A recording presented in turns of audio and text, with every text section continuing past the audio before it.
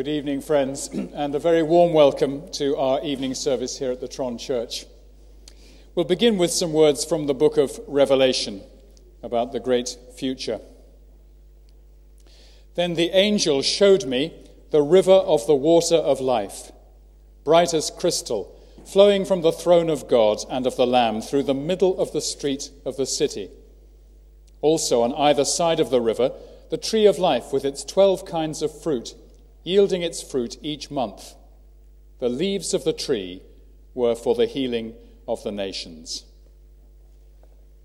Well, our first song, our first hymn tonight is number 570, 570, and this too is about the city. Glorious things of you are spoken, Zion, city of our God. 570.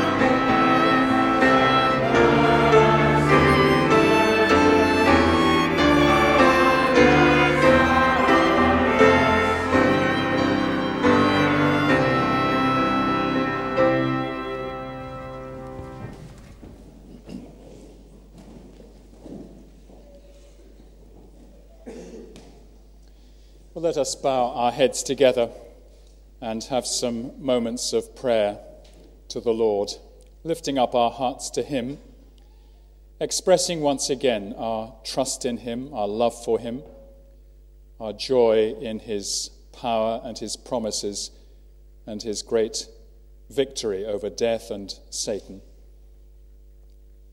I'll read some words that Jesus himself said about his relationship to his own Father and about the great things that he gives us. All things have been handed over to me by my Father, and no one knows the Son except the Father, and no one knows the Father except the Son, and anyone to whom the Son chooses to reveal him. Come to me, all who labor and are heavy laden, and I will give you rest. Take my yoke upon you and learn from me, for I am gentle and lowly in heart, and you will find rest for your souls. For my yoke is easy and my burden is light. Our gracious Lord Jesus, we thank you so much for these words, and we thank you for the power and authority which has been given to you, handed over to you by God the Father. And we thank you not least, dear Lord Jesus, that those who know the Father are the ones that you have given the power, the ability to understand him, those to whom the Son chooses to reveal him. And we thank you, dear Lord Jesus, for all that you have taught us about God the Father through the words of the Bible, the whole Bible.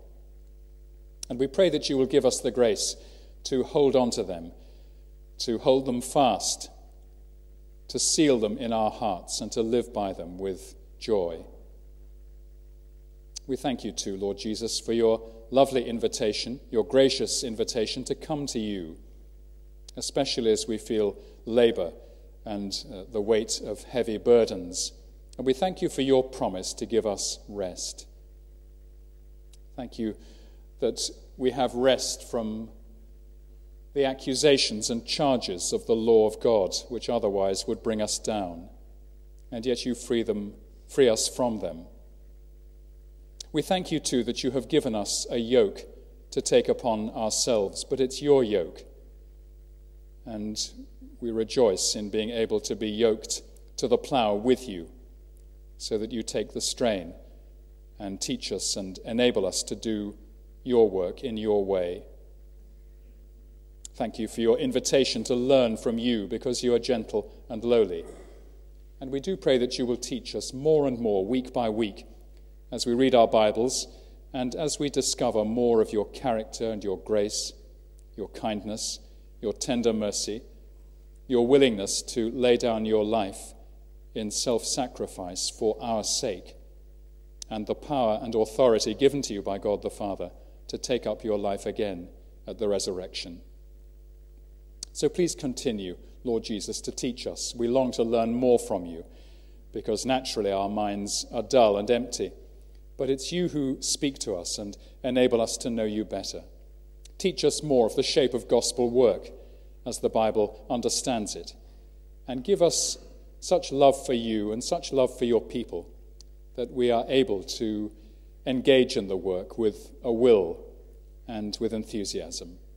And we pray that our being here tonight, Lord Jesus, in your presence and in the presence of each other, will be a great encouragement to all of us. Please build us up. Show us things that we do not know. Give us strength at the points in our life where we are particularly weak, and help us to run the race that is set before us, looking to you as our great example and our pioneer. And we ask it all for the sake of your great name. Amen.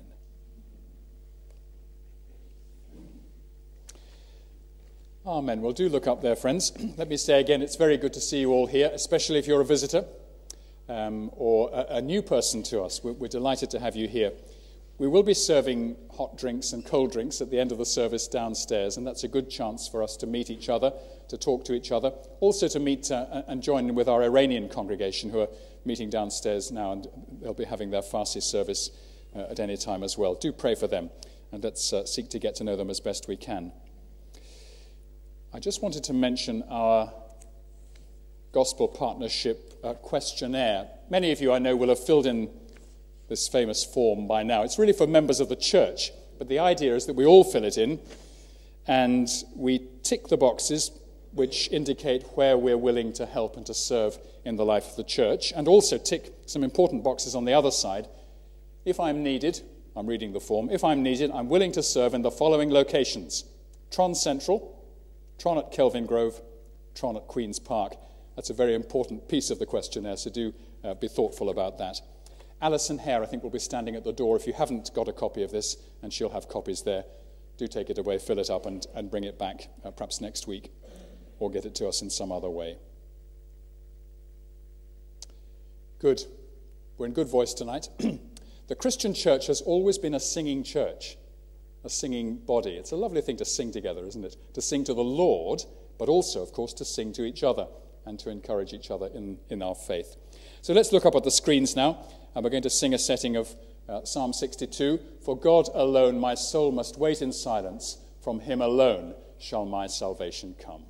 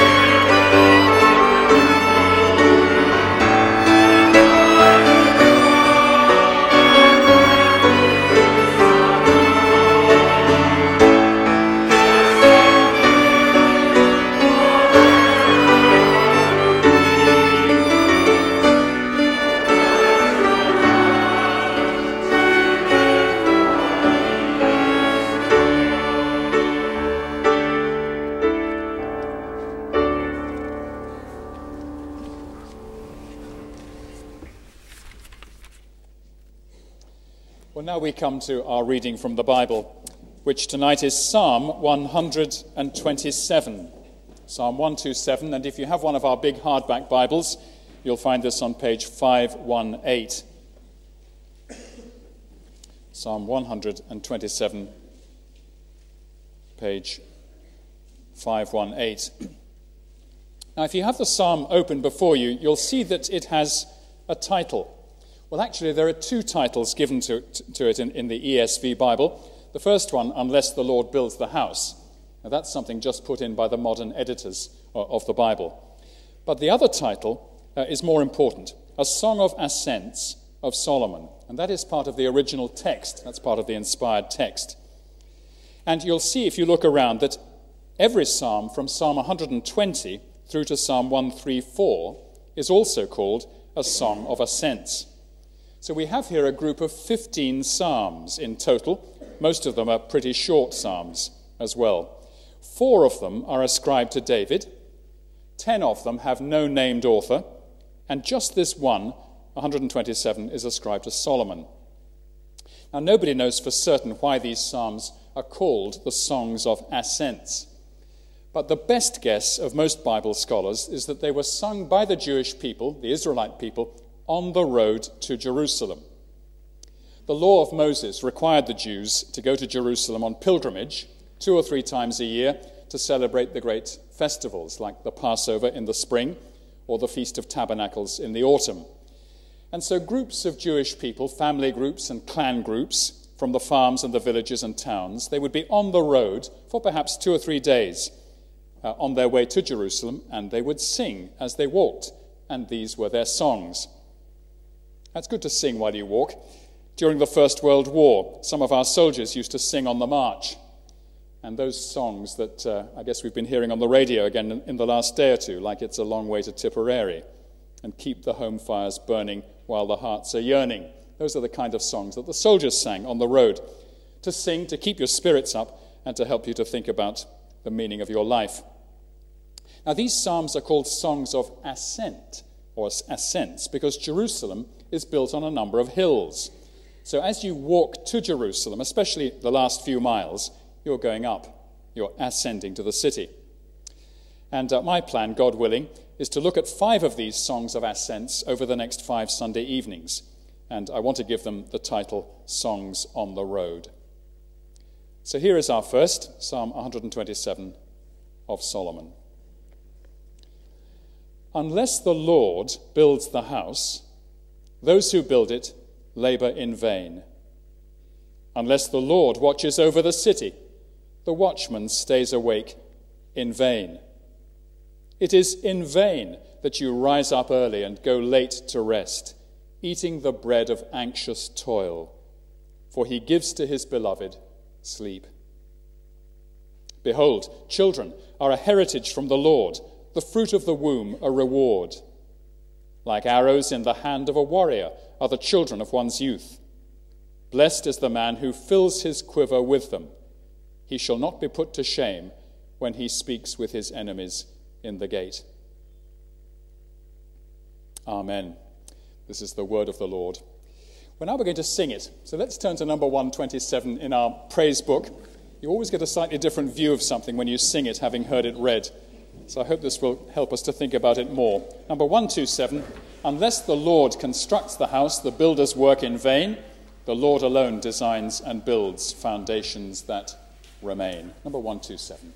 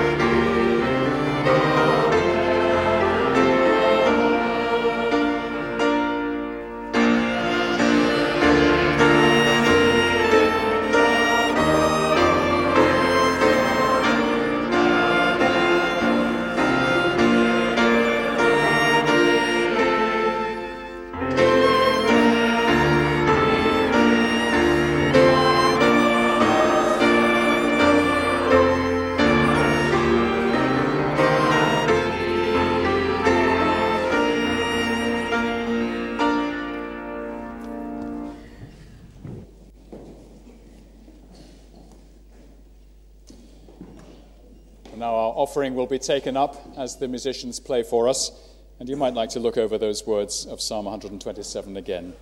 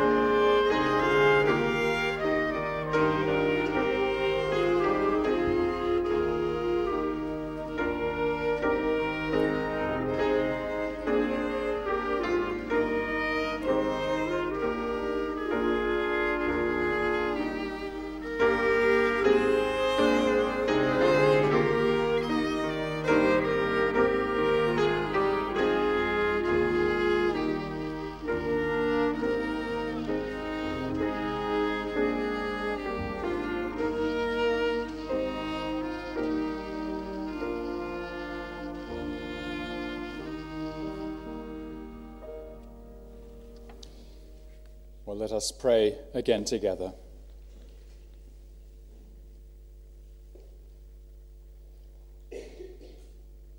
And let us approach with confidence the throne of grace and our great God who sits upon it and who has the affairs of heaven and earth in his hands and his control. And before we pray, I'll read a few verses from one of the Psalms which speak of the education of our children, the next generation, in the ways and the truth of the Lord. Give ear, writes the psalmist, give ear, O my people, to my teaching. Incline your ears to the words of my mouth. I will open my mouth in a parable. I will utter dark sayings from of old, things that we have heard and known, that our fathers have told us. We will not hide them from their children, but tell to the coming generation the glorious deeds of the Lord and his might, and the wonders that he has done. Dear God, our Father, we thank you so much for the household of faith to which we who call upon your name through our Lord Jesus belong. And we thank you for the way that you have been building that great household of faith for so many centuries. We think of the way that you called Abraham, the father of the Israeli nation, to follow you, to leave his country and his home, and to set out to a place that you would show him, and to a land that you promised to give to him and his descendants. And we thank you for the way in which the God-given record of the history of Israel has been passed on to us. The history of Israel culminating in the arrival of our Lord Jesus Christ, the true Saviour, the ultimate one whom you have given to us that we should follow him and be rescued by him. And we thank you too, dear Father, for the way in which in your Bible you command us and encourage us to teach the truth of the Scriptures, the truth of the gospel to our children, to the rising generation. And we pray that you will help us to be faithful in that work, in this church and in many churches, where the young people are looked after, cared for and taught. We thank you, therefore, dear Father, for the work of teaching of our young people that goes on here in Scotland.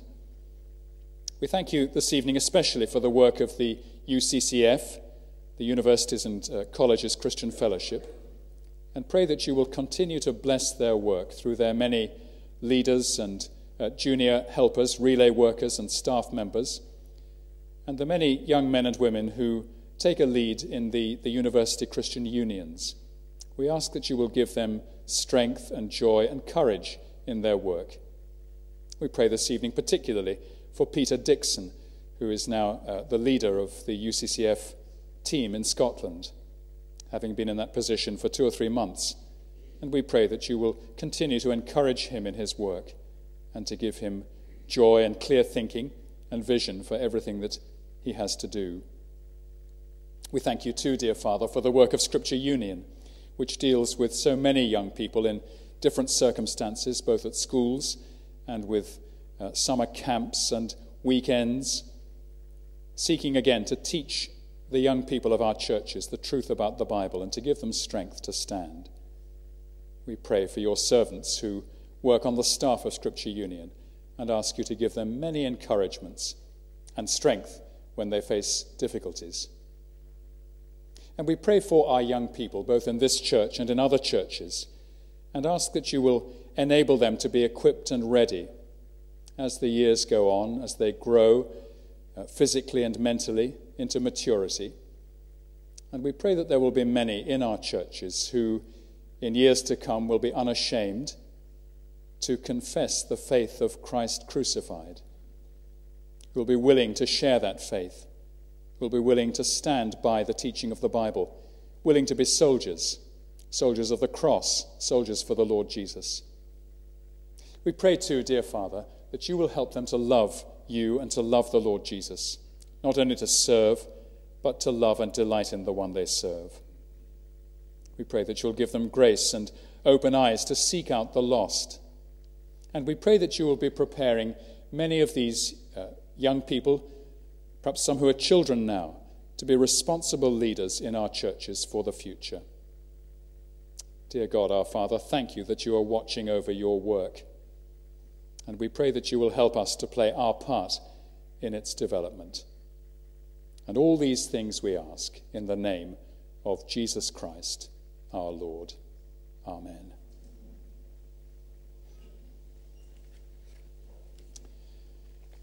Well, let's turn now in our hymn book to number 548, number 548. How sure the Scriptures are, God's vital, urgent word, as true as steel and far more sharp than any sword. Number 548.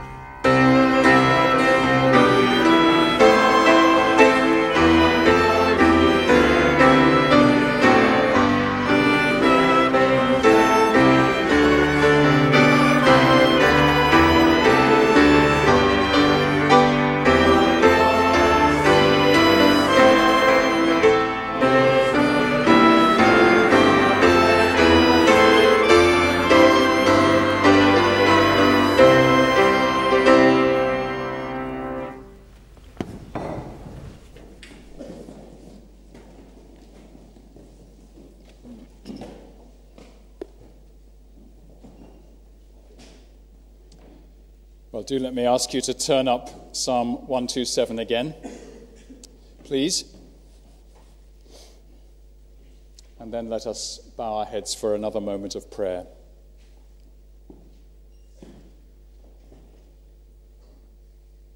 Man shall not live by bread alone, but by every word that comes from the mouth of God. Thank you, dear Father, that you have spoken to us in the Bible and that you speak to us today in the same scriptures. And we pray that you will help us to love you, to know you better, and to serve you more wholeheartedly. We ask it for Jesus' sake. Amen. So Psalm 127, and my title this evening is A Household More Enduring Than Solomon's. Now, we'll get to the psalm in a moment, but I just want to say one or two other things first before we get into the text. I want to say something about our current situation here in our church, because I do think that this Psalm 127 will help us in our present position. On our church's in-tray, there is a challenge to build and to grow and to spread. In fact, a challenge to plant the gospel in 2 new locations. In Kelvin Grove, which is that away, and in Queen's Park, which is that away. Now, it's a big challenge to organize and nurture a church in just one location, as we know. But the prospect of taking on 2 new centers of operation next year is really very stretching. Many of you were at that Wednesday evening meeting, not last week, but the week before, and I thought it was a most encouraging meeting, but I think at the same time that all of us gulped at the prospect of the implications of what we were taking on. We've been asking ourselves the question, who will do all the work required? Where shall we find the personnel to provide music, to do administrative tasks and backup, teaching, preaching, catering, leadership of small groups and children's work and youth work, etc., etc. So the task in front of us is a task of building the Lord's work, building up and extending the household of the Lord's people. And this metaphor of building is one of the metaphors taught by the Apostle Paul. For example, he writes this to the Ephesian Christians, Ephesians chapter 2. You are members of the household of God, built on the foundation of the apostles and prophets, Christ Jesus himself being the cornerstone, in whom the whole structure, being joined together, grows up into a holy temple in the Lord. In him you also are being built together into a dwelling place for God by the Spirit. So Paul pictures the church there as a building which is being built up by God himself, a building fit for God to dwell in, and its members are God's household. Similarly, in 1 Corinthians chapter 3, Paul writes, like a skilled master builder, I laid a foundation, and someone else is building upon it. Let each one take care how he builds upon it. So if we think of our task in the years ahead as a task of developing the building and strengthening the household of God, we're thinking in the right way, because we're allowing Paul's teaching to mold the way that we look at the work of evangelism and pastoral care. But what sort of a building will we build? Will it be an enduring building, a strong building that can withstand the shocks of wind and weather? Paul says to the Corinthians, let each one take care how he builds on the foundation. And he goes on, rather ominously, to say that we can either build with durable materials, gold or silver or precious stones, or, perish the thought, with wood, hay, or straw, perishable materials which will not endure the searching test of fire. So as the Tron Church sets out on its new adventures, we must resist any temptation to be jerry builders. The job needs to be done well, and there's the challenge for us. So let's turn now to this psalm, because I trust it will help us. Verse 1. Unless the Lord builds the house, those who build it labor in vain. Unless the Lord watches over the city, the watchman stays awake in vain. Now, it's a great help to us to know that Solomon wrote this psalm. In fact, knowing that this was written by the king of Israel, who was also the son of David, helps us to understand what Solomon is talking about here. These verses are not written by some small private individual like you or me. If it was the work of a small farmer or a village shopkeeper, it would have a much narrower focus and application. We might think that it was just about a private individual building his own 3-bedroom house and raising his own little family of children. But this is written by the king of Israel, in fact, one of the great kings of Israel, who took his responsibilities so seriously that when he was very newly crowned king, he asked the Lord to give him not riches or fame or long life, but wisdom so that he could govern his people justly and ably. And God did indeed give him wisdom. And the crowning achievement of Solomon's reign was that he built a house, not a 3-bedroom semi-detached, but the most important house in the world, the temple of the Lord in Jerusalem. It was the thing that he was specifically commissioned to do. And the Old Testament history books, the books of Kings and Chronicles, regard the temple as being so important that the account of building it and launching it is given 4 long chapters in the first book of Kings and 7 chapters in the second book of Chronicles. Now, Psalm 127 reads almost as if Solomon is writing it to himself, as a kind of memo to self, to keep his thinking on the right lines as he oversees this great task of building the Lord's temple in Jerusalem.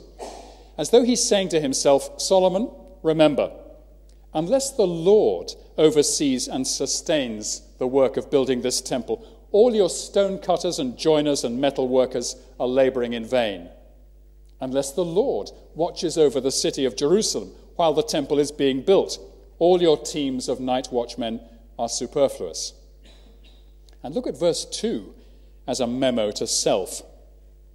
Solomon, get your lights out by 10:30 and do not get up until 7 in the morning.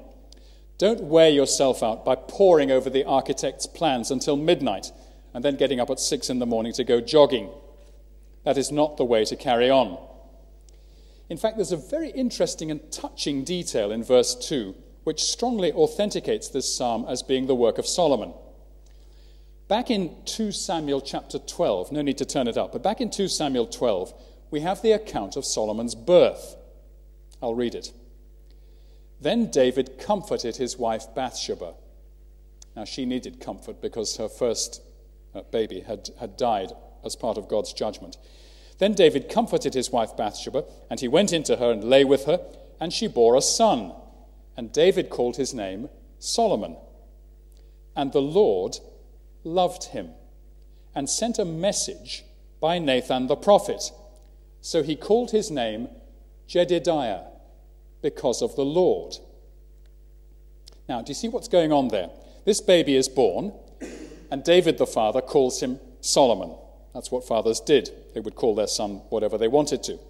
But David's friend, the prophet Nathan, comes to David, I guess within a day or two of the birth, and he says to him, Your Majesty, I've had a word from the Lord about this boy. You are to give him another name, a second name, Jedidiah, which means beloved of the Lord. Now, isn't that delightful? For some reason, the Lord had a particular love for Solomon, and he gave him this second name, my beloved Jedidiah. Now look at verse 2 in our psalm.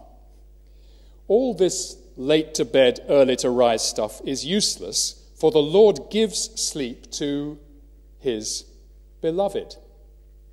It's a kind of cryptic remark. And the Hebrew word used there comes from the same root as Jedidiah. Isn't this Solomon's memo to himself? In the midst of this great building project, a project which took several years to complete, up the stairs and into your bed, Jedidiah. Sleep is the Lord's gift to the one that he loves. Now, Solomon, of course, went through his whole life knowing that his second name was Jedidiah, and that knowledge of his name peeps out in this last line of verse 2. And then why should Solomon have added the 3 final verses about children? because producing a family was all part of his responsibility as the king of Israel. These verses, like the first two, need to be read in the context of Solomon's own life. The children of the king of Israel, look at verse 4, are to be weapons in the king's armory, like arrows in the hand of a warrior, is the way verse 4 puts it. Now, you and I, if we have children, don't think of them as weapons, do we? They might be a handful at times, but they're not a quiverful. They're not arrows to be shot at our enemies. But they were for Solomon. Look at verse 5. Blessed is the man who fills his quiver with them. He shall not be put to shame when he speaks with his enemies in the gate. So when enemies come, when some pagan king, backed by a strong army, comes and threatens the gates of Jerusalem, Solomon can come to the gate and speak to him. And if King Solomon is backed by his own muscular sons, armed with spear and sword, the enemy king will realize that he might just have bitten off more than he can chew. If the rising generation is strong, Solomon is not going to be put to shame in some hostile altercation at the gates of Jerusalem. In fact, the idea of the dynasty, the ongoing generations of the kings of Israel, is written into the very fabric of the Old Testament, and Solomon would have known this very well. As you know, the first king of Israel was Saul. Saul reigned for many years, but he died in disgrace because he had turned away from the Lord. He'd proved to be fundamentally disobedient to God. And so the Lord raised up David to replace him. David loved the Lord, and he served the Lord, unlike Saul. Now, it is true that David had a serious episode of sin and disobedience when he committed adultery with Bathsheba and murdered Bathsheba's husband. But unlike Saul, as soon as David was confronted with his sin by Nathan the prophet, remember that great incident, you are the man, as soon as that happens, he repented and he was forgiven. David was the king of God's choice. And when he was established as king in Jerusalem after Saul's death, the prophet Nathan came to him and gave him the Lord's message. Now, I'll read out a part of this. This is the Lord speaking, most of it in the first person singular, to David through the prophet Nathan in 2 Samuel chapter 7. So here's Nathan speaking to David. The Lord declares to you that the Lord will make you a house. When your days are fulfilled and you lie down with your fathers, I will raise up your offspring after you, who shall come from your body, and I will establish his kingdom.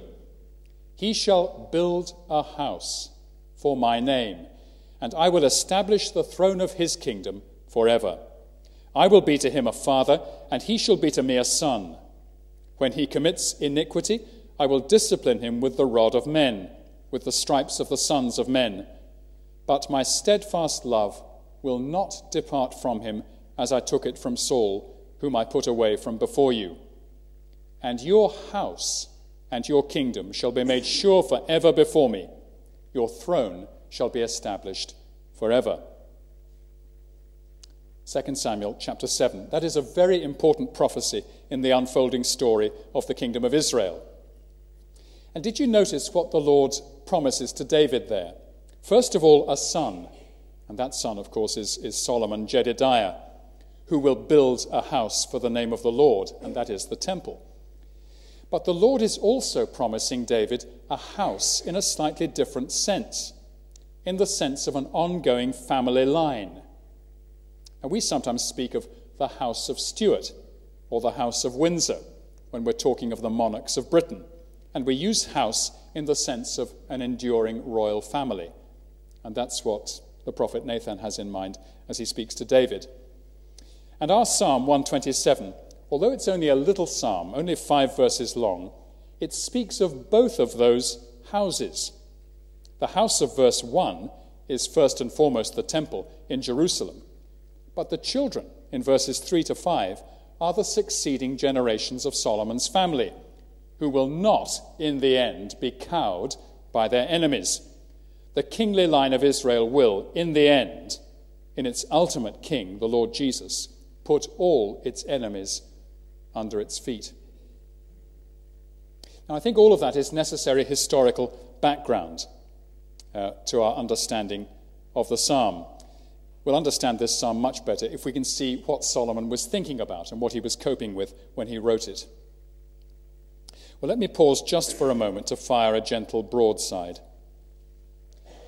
If you pick up a Bible passage of this kind and then ask, what does this passage mean to me? You'll be asking the wrong question. The question to ask is not, what does this passage mean to me, but what did Solomon mean by it?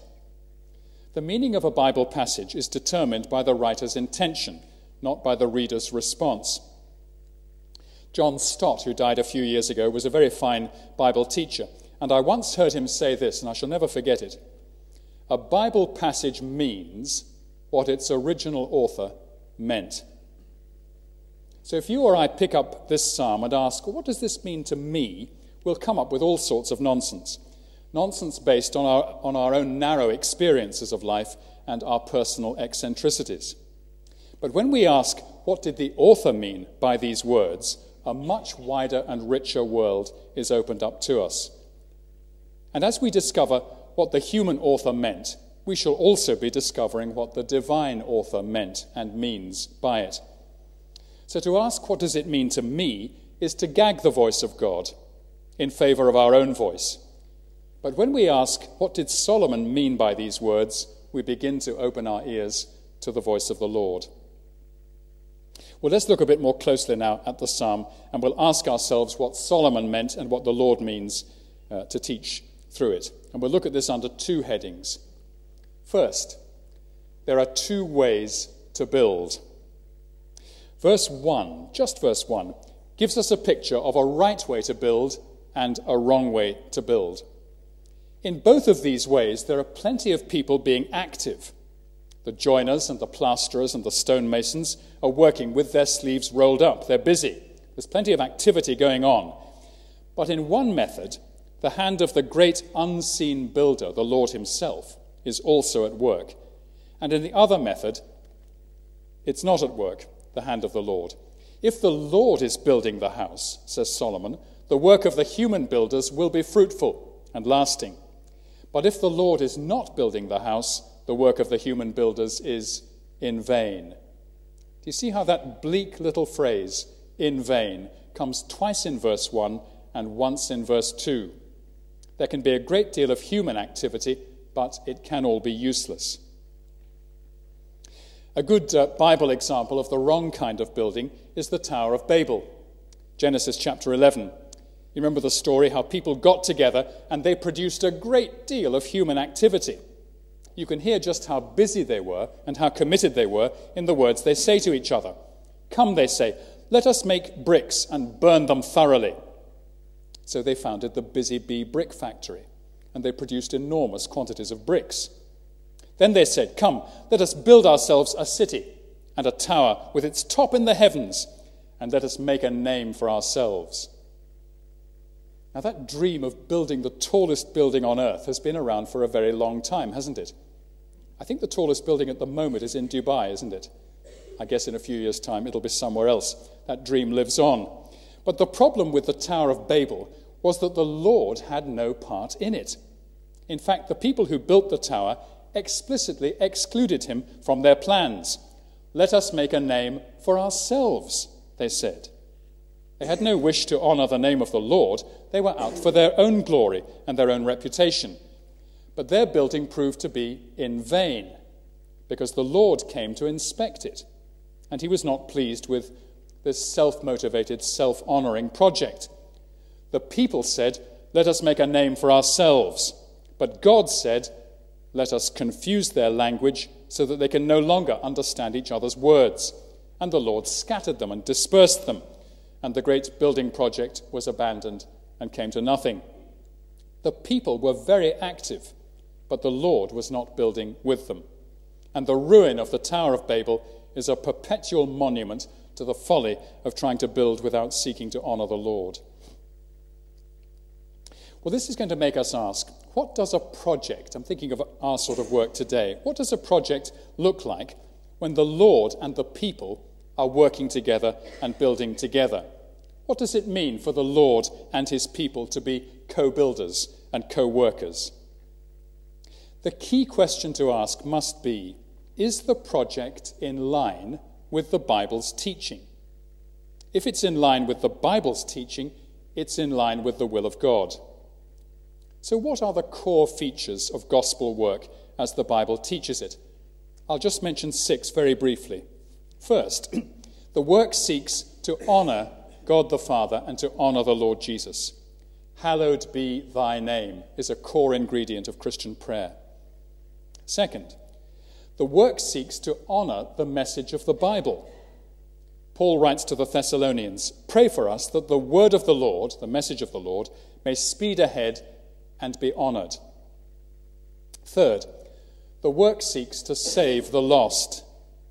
Jesus said about his own ministry, his own role, the Son of Man came to seek and to save what was lost. Fourth, the work is marked by prayer and the ministry of the word. Those were the 2 things identified by the apostles as fundamental to their ministry. Fifth, the work seeks to promote godly living in the church. Paul writes to Titus of the knowledge of the truth which accords with godliness. And sixth, the work seeks to harness the energy of every Christian in the fellowship. Paul writes to the Romans, "Having gifts that differ according to the grace given to us, let us use them." That's what this form is all about, isn't it? Harnessing the energy of all of us. Now, you could develop that list a lot further. I've just picked out half a dozen features of what the Bible teaches about gospel work, just as examples, to make the point that if we do our work and develop our work along Bible-taught lines, we know we're following the Lord's will for us, and we can have confidence that he's with us as our co-builder and co-worker. But if our aim were to be to advance and honour our own name, or perhaps to rewrite the gospel, taking bits of it out and putting new bits in, or to redefine ethical behaviour and to throw off the ethics of the Bible, we could have no confidence that the Lord was building our project with us. So let's stick to the kind of gospel work taught in the Bible as we take on the Kelvin Grove and Queen's Park projects, and we can be assured that we're not building without the arm of the Lord sustaining us and giving us energy. But let's notice from verse 1 that there is no suggestion that the Lord's work can go forward without the active involvement and work of the human builders. It's the Lord and the people working together which builds the household or the house. Real gospel work is always simultaneously his work and our work. It's he who supplies us with mental and physical energy for the work. This is something that the Apostle Paul teaches us in Colossians chapter 1, where he's writing to the Colossians about his great aim, and that is to present every Christian mature in Christ. And about that aim he says, "For this I toil, struggling with all his energy that he powerfully works within me." Doesn't that put it well? I toil, says Paul, and he supplies me with the energy. Now this means that as the Lord gets to work, we get to work as well. But what the Bible never allows for us is to head for the armchair or the feather bed, and then to do nothing while the Lord works without us. No, it's not like that. The Lord works through his people, and he fills them with the strength needed for the task. Would you really want to be a lazy-bones Christian? Well, yes, you might say. Sometimes. Lovely idea. Well, we all have idle slob written somewhere into our DNA. I certainly speak for myself. But the Lord, in his kindness, has the habit of turning the sluggard through 180 degrees. Unless the Lord builds the house, those who build it labour in vain. But when the Lord is building the house, the work of the human co-workers proves very fruitful. So 2 ways to build. Now second, let's notice from the rest of the psalm, verses 2, 3, 4, and 5, let's notice 3 aspects of fruitful labour. The first is that the Lord's workers are guardians of the work. Still in verse 1, unless the Lord watches over the city, the watchman stays awake in vain. So the Lord's workers are watchmen as well as builders. Now in Solomon's day, there would have been hundreds of sentries posted on the walls of the city of Jerusalem, and their task was to watch out for the attack of any enemy. They were guardians and protectors, and if any threat appeared on the horizon, they were to shout out, "Enemy in sight, prepare to defend the Lord's city." So the Lord's work of building the household of God needs to be protected by watchful guardians. And I guess in the average Christian congregation, it's likely to be the more senior people who are better equipped to be on the watch, because they're the ones who know their Bibles better, at least they ought to be. When you're a very young Christian, you're comparatively clueless about the dangers that can threaten a church. But the Bible soon teaches you that there are many dangers. False teaching, which always leads to false living. The New Testament letters are constantly warning the congregations against false teaching and false living. So we need to develop a nose that can scent false teaching and pick up the bad smell of false living. And when we scent it, we must sound the alarm. The Lord gives us all a share in the responsibility of protecting the family from danger. Then secondly, from verse 2, fruitful labour includes refreshing rest. I know I said something a bit snooty a moment ago about the feather bed and the armchair. But in verse 2, Solomon makes the point that a combination of overwork and anxiety is a very bad thing. It is in vain, he says, that you rise up so early and go so late to rest, eating the bread of anxious toil. He puts it so powerfully. Think of him. There he is, the young king of Israel, feeling the weight of the world upon his shoulders with this great project, burning the midnight oil, taking his first slug of coffee at 5:30 in the morning. Don't be like that, he's saying to himself and to us, for the Lord gives his Jedediah sleep. When I get home later this evening, I shall have a brief skirmish in the kitchen with some cheese and biscuits. And then I shall be upstairs to bed, and I shall know nothing until the cocks start to crow. Now, a little bit more seriously, verse 2 does contain an important message for us. Sleep is a gift from the Lord God. He gives his beloved sleep. And it's not a gift to be despised or refused. Think of Jesus in the boat on the Sea of Galilee with his disciples when the storm suddenly blew up. They were terrified. But when they went to look for Jesus, he was at the back of the boat, fast asleep with his head on the cushion.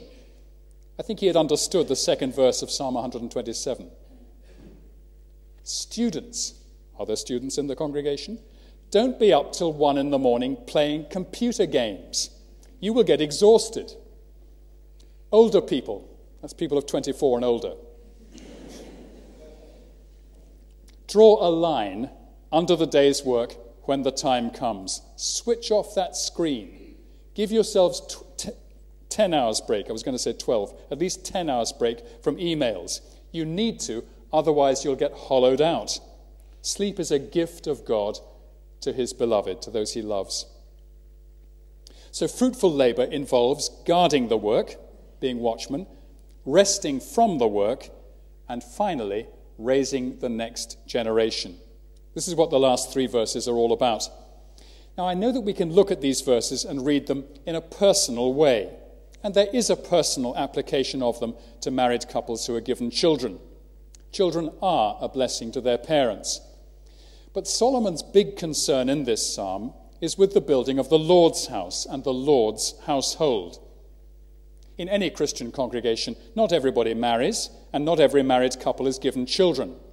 But we can all be concerned with the raising of the next generation of the Lord's family, because as they are trained in the Lord's warfare, they do become like arrows in the hands of a warrior. Think of it, who is going to be battling for the gospel in 30 years' time? Not going to be me. I shall be subterranean, or at least in Zimmerland. But our children and our young people, those who are growing up now in the nurture of the Bible today, they are the Lord's arrows and warriors for the future. Let's nurture them, therefore. They're the most precious resource. As verse 3 puts it, they are a heritage from the Lord, and a heritage is something to be cherished and looked after very carefully. Well, friends, we're almost there. We're coming into land. The building of the Lord's house and household is Solomon's concern and God's concern, and that's why it's our concern as well. It is a great privilege to be involved in this work. It is a great joy. It's demanding, but when the Lord builds with his co-builders, when the Lord watches over the city with his fellow watchers, when the Lord gives sleep to his weary beloved, and when the Lord gives and raises the next generation of his fellow workers, then the Lord's people can embrace new challenges with confidence. Unless the Lord builds the house, those who build it labor in vain. But when the Lord builds with the builders, the household is blessed and the building will endure. Let's bow our heads and we'll pray.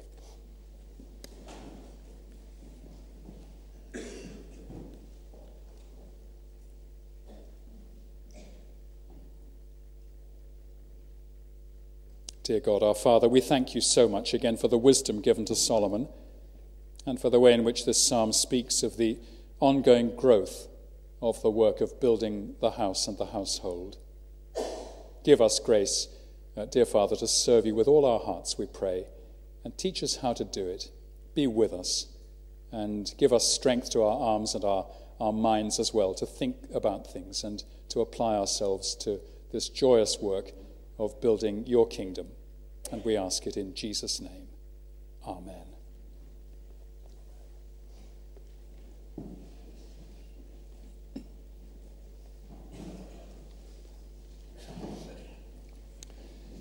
Well, let's turn now to our final hymn, which is number 567. 567.